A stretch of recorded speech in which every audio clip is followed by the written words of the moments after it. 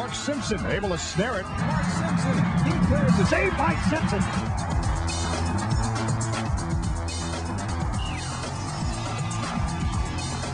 I was a goalkeeper professionally for 13 years. And now I have the honor and opportunity to be a goalkeeper coach. It's different from the sidelines because now I have a bird's eye view of everything. There's a lot of geometry and mathematical equations going on in the sport of soccer. Obviously, the better that you are instinctively at dealing with those mathematical equations, the better soccer player you're going to be.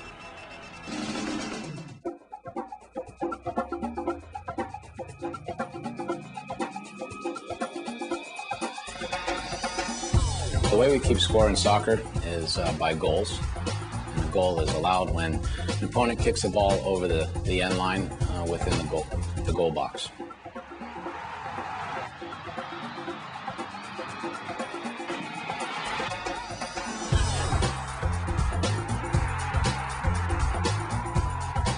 Each goal scored is equal to 1 point. The team that ends up winning is obviously the team that scores the most goals.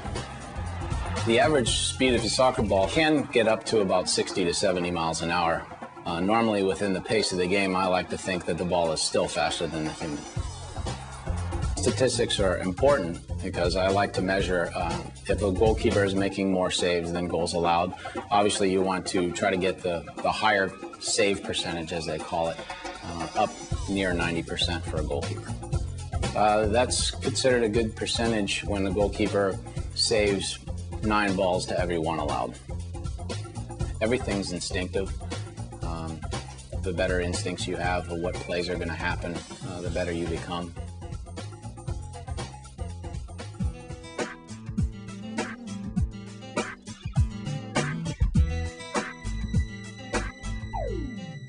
The goalkeeper in soccer is the last line of defense, therefore has the best opportunity in which to see the whole field at the same time. He organizes his defense, pulls his midfielders where they need to be, his defenders. He can see the whole field and therefore see all the plays that are developing and therefore put people in the right spots if necessary. The goalkeeper can read a shot by how fast it's coming, whether it's got a lot of spin on it or no spin at all.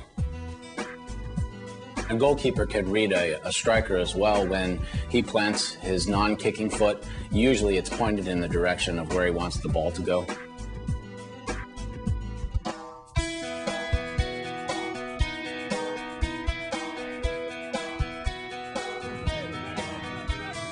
One important part about the sport of soccer is it's a flowing game.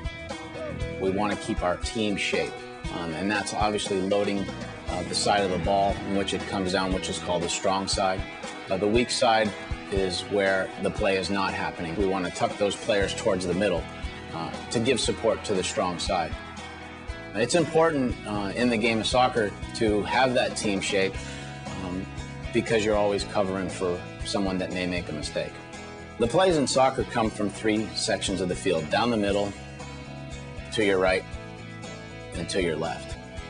If an opponent attacks down the right side, there's an overloaded amount of players on that side, and usually when a goalkeeper takes the ball clean, he wants to be able to distribute to the opposite side of the field and get the play going.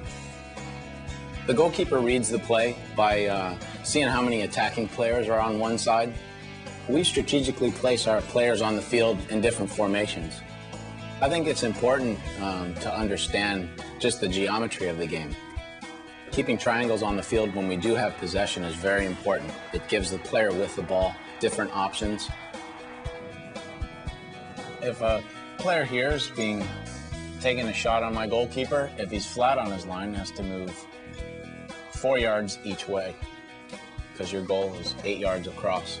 If he comes out here and stands on his 6-yard box,